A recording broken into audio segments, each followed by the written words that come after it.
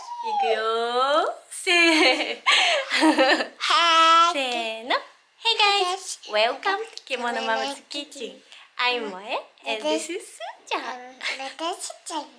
Today we're going to show you how to make Takikomi Gohan. Takikomi Gohan means mixed rice with seasonal vegetables or fish or meat. There are many ways to make it, but the two types of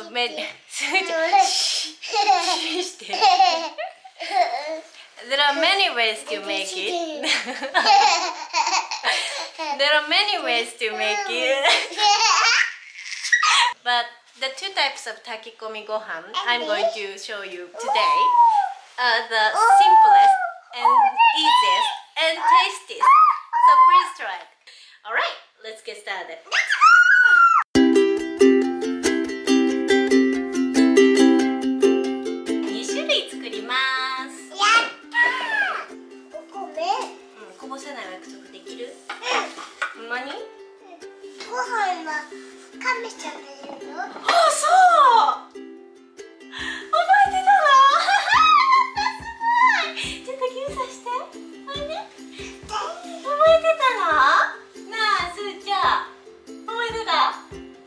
ご飯の中に7人の神様がいるよね。覚えてた？偉いね。だからご飯は丁寧に大事に扱うのよ。分かった？すごい偉い。ママちょっと涙出るわ。偉いやん、すーちゃん。すごいね、覚えてたんや。ママ嬉しい。ご飯は神様いるの？さあ、お米一粒の中に7人の神様いる。だから大切。一粒も捨てたらあかんよ。食べたらダメ？うん、まだ食べたならダメ。火通してから大切よ。ご飯は神様いるよ。そうよ。大切。軽く洗います。軽く洗います。そう、汚れを落とすように。すっごく美味しいところを思います。これちょっと言ってお願います。お水に浸して20分から30分ぐらい置いておきます。The cup used to measure rice in Japan, called masu, is 150 grams. So 3 cups of rice is 450 grams. 具、中に入れる具はほんまに何でもありです。具はその時その時のそう旬のものを使ってください。もうすぐ秋口なので、今日はきのこと鮭。さあ、ほんでお肉の方は鶏もも肉と人参とあとごぼうも入れようか。ごぼうはもしなかったらなくて大丈夫です。あればすごく合います。今日はお肉とかお魚を入れるのでお出汁は使いません。でももしお肉やお魚を使わないベジタリアンの方でお野菜だけの炊き込みご飯だとしたら何かこう昆布とかそういううまみの出るお野菜を使ったらいいと思います。鮭の水分を出すために先にお塩を振っときます。お塩振ってくれる？ありがとう。すーちゃんいつもありがとう。いつもありがとう。これ持ってください。お目目の高さ。Sprinkle salt on the fish. Like this assistant, if you sprinkle it about 30 centimeters away from the ingredients, you can sprinkle it all over. 皮、そう。皮が好きですよね、お姉さん。皮が好きですか？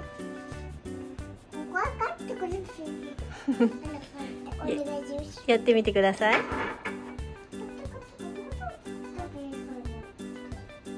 裏返して裏返して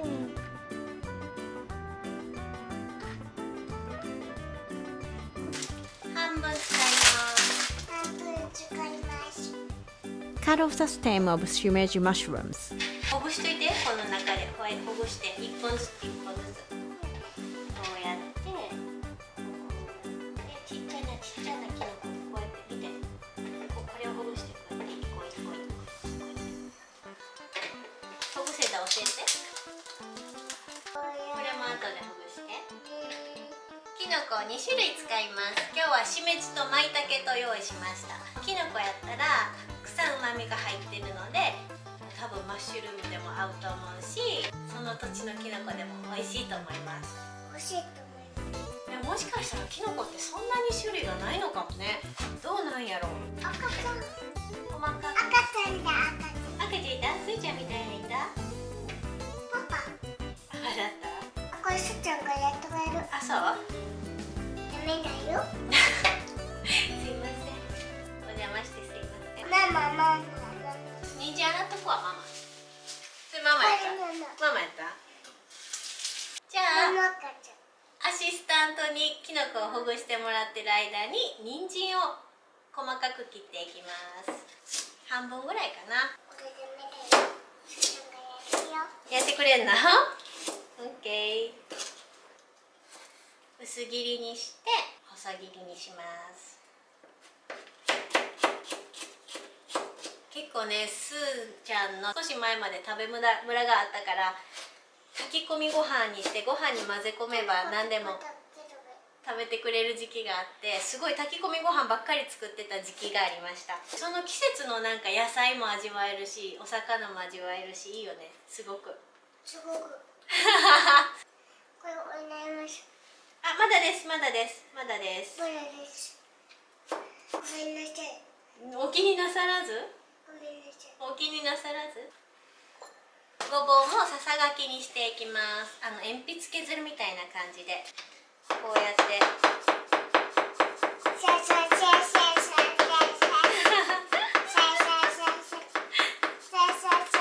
危ない危ない。ああ、いい香り。なんか秋の香りするわ。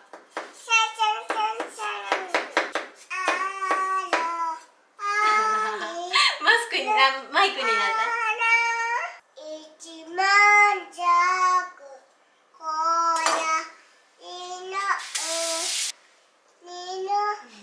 できたよって。Cut the chicken thigh into bite-sized pieces.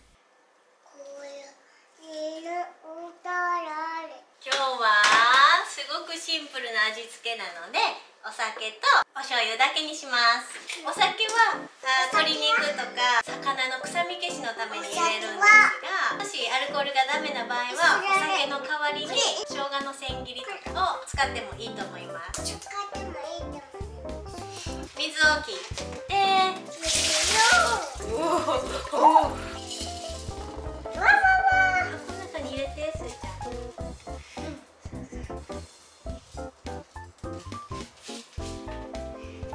お水も3個入れます。スーちゃんもスーちゃん入れてくれる？じゃあこれ入れて。はい、3個入れたらお醤油。お醤油を大さじ3入れてくれる？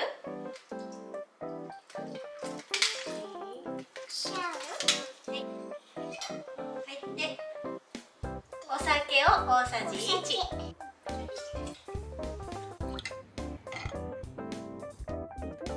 全部もうガバッと入れちゃっていいよ。こうやってのせるだけね。くるくるしないで、これは広げるだけ。これも上にのせるだけ。臭みがすごく気になる人はこの上に千切り生姜とか入れても美味しいと思います。これはちょっと置いといて、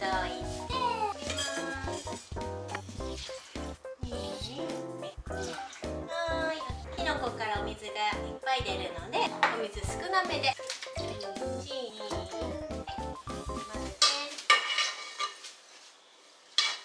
混ぜたら、ここにすーちゃんがほぐしてくれたきのこです。くるくるです。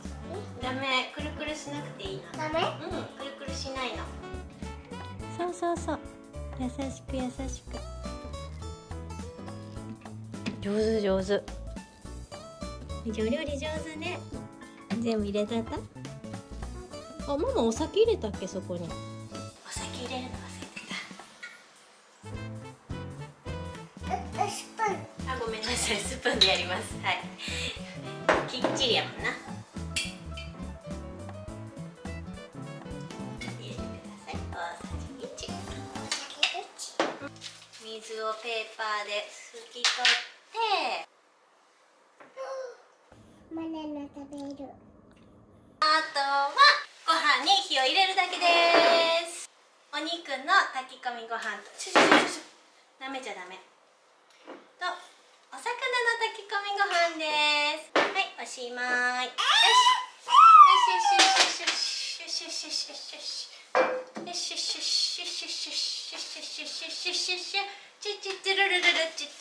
お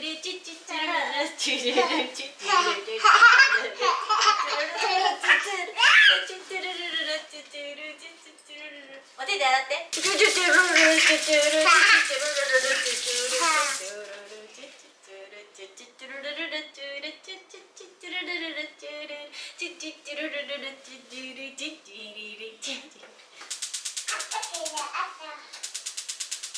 ご飯の炊き方はお鍋の形にもよると思いますが、基本的にはこのお水が沸騰するまでは強火、沸騰したら蓋を閉めて弱火で8分から10分、お米の周りのお水がなくなるまでコトコト炊いてください。で、炊いた後はI love you too! I love you too! I love you more! I love you more! I love you too! I love you more!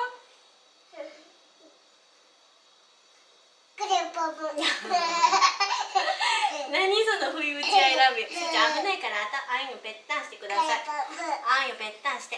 あんよぺったんしないと遊べません。開けなさい。OK。じゃあ沸騰したので蓋を閉めて、で火を弱めます。結構ね、日本のやつにはこのご飯を炊くのに最適な弱火ポイントが絵で書いてあったりするのよね。これは便利。土鍋の方はまだもうちょっと。土鍋はゆっくりと火が入るから美味しくなるのよね、ご飯がね。沸騰してきたので蓋を閉めて弱火にします。そこで8分ぐらい。あ、危ないよ。はいはい、ちょっと向こう行っててね。あ、よっ、出来上がりました。いけますか？熱いから触らないで、めっちゃ熱いよ。うわー！だ。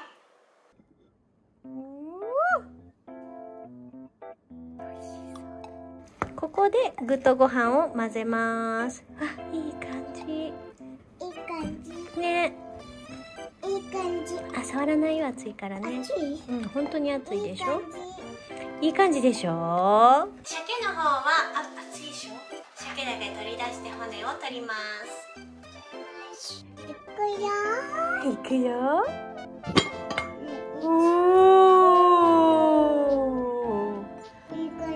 いい感じやね。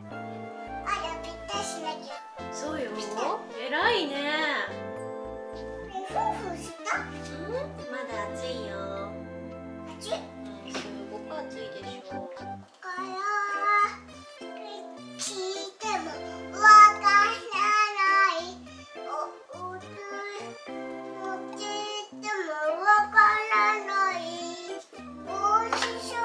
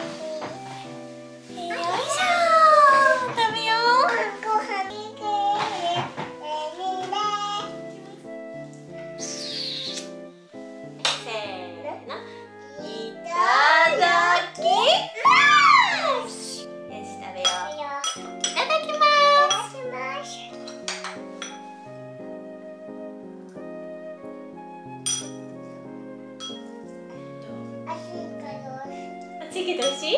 これはすーちゃんがお塩パラパラしてくれた鮭と裂いてくれたキノコやで。すーちゃんがお料理してくれて上手にできた。ママも食べてみよう。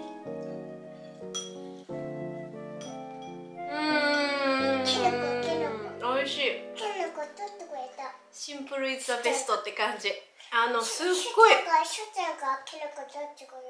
そう、すーちゃんがキノコ取ってくれたもんね。お醤油だけしか入れてへんからか、すごい素材の味がすごいする。キノコの香りがすごい。お塩かけて折れたよ。あ、ダメ。ダちゃんとったにはお魚って言ってる。ダメ。取りませんよ。美味しいよ。おいしい。お塩パラパラしたから。すごいおいしい。お塩。おいしいね。お塩。季節の食材を味わうには炊き込みご飯ってすごいいい。なんか夏はトウモロコシご飯を作るし、秋はきのこご飯、栗ご飯、なんやろな。むかごご飯とか。なんかいろいろその時季節のものを、そうお魚もサンマを使ったりとか、あとはなんやろ。お肉も今日はもも肉を使いましたが、ミンチでもいいし、あとは牛肉でも豚肉でも何のお肉でも合います。そうで、今日味付けはお醤油にしたけど、コンソメにしたりしても美味しいし、あとこの上にバターをのしても最高やと思う。最高やと思う。すごいな、すーちゃん。シャドーイングがすごいよね。今私英語の練習してるからシャドーイングをずっとやってんねんけど、すーちゃんもナチュラルに日本語シャドーイングしてるよね。同じ味付けやのに全然味が違う。あ、なんかバターって言ったらバターのせたくなったきてしまった。バターのしていい？ちょっとだけのしていい？キンダーのバターのせよう。あ、わかる。How was Takikomi Gohan? You can try making it easily using local seasonal ingredients. Alright, thank you for watching. Please subscribe to my channel. If you have any requests, please let me know in the comments. See you next week. Bye bye!